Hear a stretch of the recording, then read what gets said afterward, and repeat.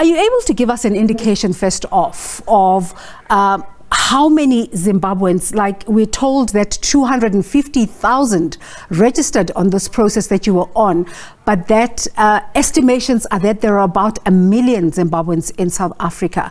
Are you able to give us a sense of how many Zimbabweans there are in South Africa and how many are in the formal system already? Good morning, Desiree. Good morning to the listeners. Thank you very much. Desiree, we are dealing here with only a special dispensation which was given to Zimbabweans. I did not bring the figures of how many Zimbabweans in South Africa because nobody knows. You are aware that there's a lot of illegality. Now, if I have to calculate Zimbabweans who came here via visas, I need time to do that. But maybe just to explain to you, we have got something called a study visa in South Africa for people who want to come and study here. In the calendar year, from 1 January 2021 to the 31st of December 2021, 14,278 people from all over the world obtained study visas in South Africa, and 3,650 were Zimbabweans only, meaning 25%, a quarter of the whole world of people who were given permits are Zimbabweans. Then we come to what we call a critical skills visa. The critical skills visa was 38% of it for the whole world was given to Zimbabweans. Then we come to a general work visa. 15% of all the general work visas issued were given to Zimbabweans, and relative visa, 14% of all the relative visas issued were given to Zimbabweans. Remember, this is not in relative to the African continent. This is in relative to the whole world. So it just gives you a sort of maybe an idea of what we're talking about. Now, coming to the special dispensation, to the special permit, this was issued in 2009 as a special temporary dispensation. It says so. An exemption permit is a temporary dispensation, which was not supposed to be forever. When it was issued, because it was, people have to come voluntarily to get it, 250,000 Zimbabweans came. When it was renewed 5 years later, 198,000 came. And when it was renewed in 2017, the one which expired last year, which is the question that is being discussed, 178,000 people came back to take that renewal. So it moved from 250,000 to 198 to 178,000. So if you are to end the exemption period, if there are so many unlawful Zimbabwean nationals in the country, how will you be able to discern who is Zimbabwean and who isn't, as you try to enforce this process? Well, Desiree, if you look at the statement we issued, all we said is at the end of December this year, we will no longer extend the Zimbabwean permit, which has been extended 3 times already. We will rather ask them to apply for regular permits like any other nationality. Remember, Desiree, it's not only Zimbabweans who are in South Africa.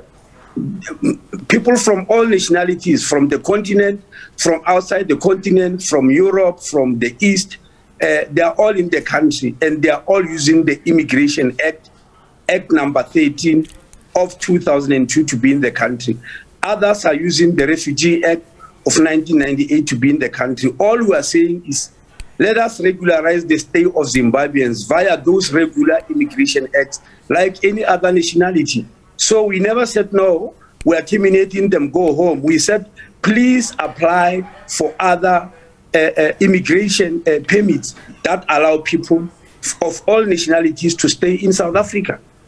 Minister, that statement you referred to is very scathing on the Helen Suzman Foundation and their mooted court action, calling them armchair critics and saying they are preventing a polycentric process of trying to solve South African problems.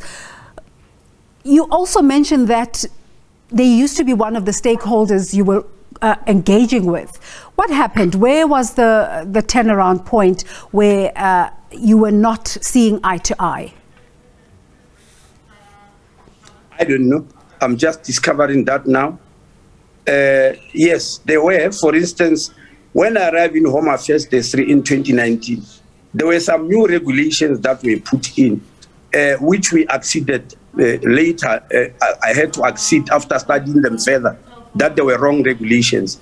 One of the institutions that we're engaging with was the Helen Suzman Foundation to discuss how to deal with that. In other words, it was a constructive engagement. Now, this time around with the Zimbabwean,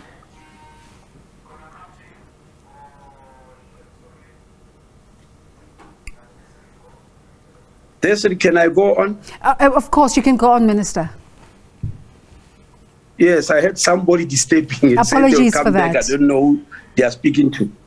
Yeah, okay, thank you very much. Apology accepted. Yeah, so I'm saying this time around, we issued a letter to each of the 178,000 people because we have got their files.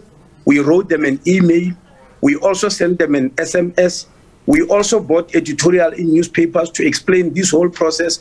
We left a number there and said, those who do not understand, please come forward, use those addresses we gave you to write to us for clarity. We then engaged quite a number of individuals and NGOs who were saying they want clarity on this matter. The Zimbabwean embassy, some of the lawyers groups that were representing them, I just forgot their names, I can give you a list. And we discussed, and some of the NGOs in South Africa. Now, the Helen Suzman Foundation was one of them. When we wake up, there is this court action where a lot of propaganda is being run around us as if we are evil, when actually what we are doing are within the laws of the country, Minister, the laws passed by Parliament. Minister, we have time constraints. I just want to ask you quickly, will you be challenging the Helen Suzman Foundation court action? Yesterday, we saw the Court reverse a decision by the Minister of Communications and Digital Technologies. Are you concerned about how you will fare in court against the Helen Suzman Foundation? We are going to defend it vigorously, and I'm not sure why you quote the issue of Minister of Telecommunication. We have won many cases. The telecommunication has won some and lost some. That's how the courts go. But at the present moment, we believe we have got our case very clear. So I don't think it should be compared to any other case because they are not the same. Each case is taken on its own merit. Thank you for your time this morning, Dr. Aaron Motsoaledi, the Minister of Home Affairs, talking to us there about the Helen Suzman Foundation, confirming that they will talk to us for a right of reply on the story that they want to challenge the minister in court.